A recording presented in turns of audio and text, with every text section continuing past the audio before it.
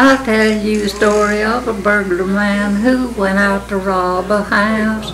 He peeped in the window and then he crept in as quietly as a mouse.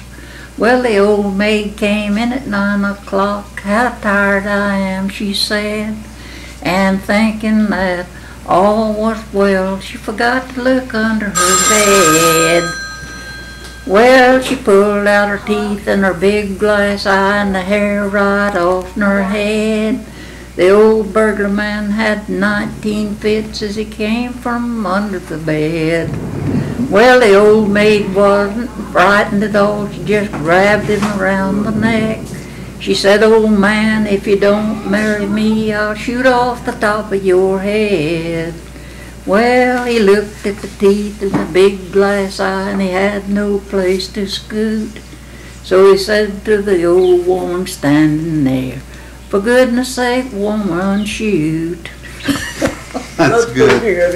That's good.